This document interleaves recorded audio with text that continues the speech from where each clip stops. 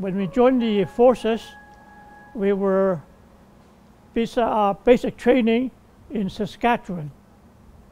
When we did the basic training in Saskatchewan, when the British people that thought we were Chinese were more important to serve in Southeast Asia than Europe, we were transferred to the British Army.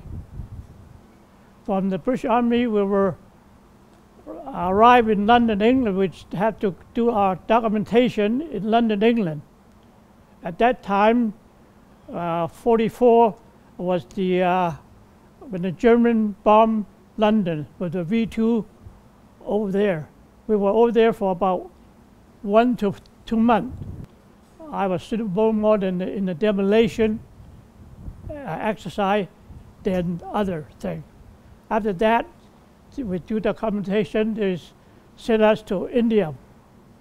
We went through a lot of training like demolition, grenade, weapon training, all those things, commando training, how to kill, able to kill, how to survive.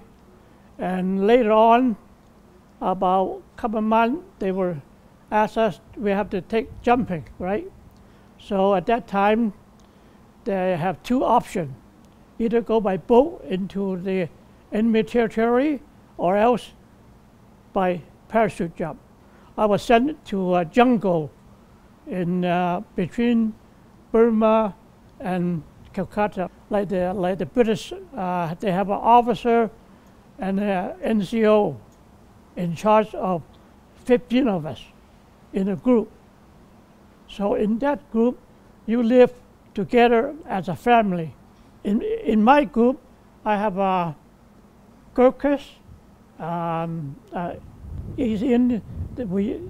Gurkha, we use them for advanced training. So like a scout.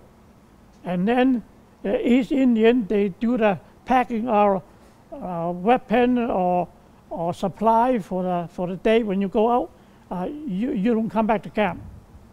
Those are the except training. Camaraderie is very important. Talk about discrimination, well, there's no such thing.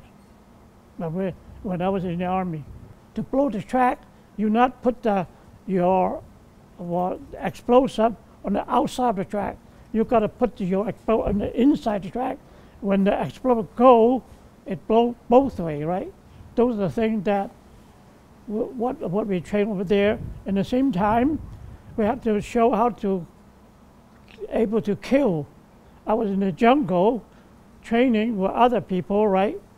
So you have to get supply, go back and forth. Well, I was a lucky one, pick up to drive my truck down to Pune, the place Pune. We have to get a supply coming back. That was the monsoon season, and hit the spot, rode down the hill 3 or 4 times.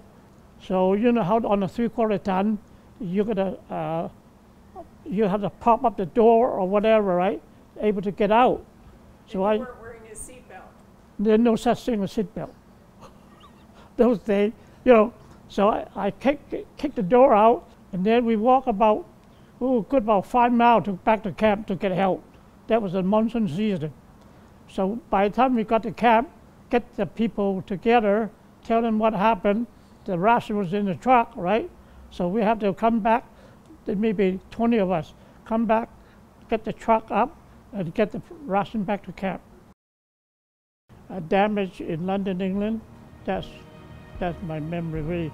Never forget. And I never forget the training we went through.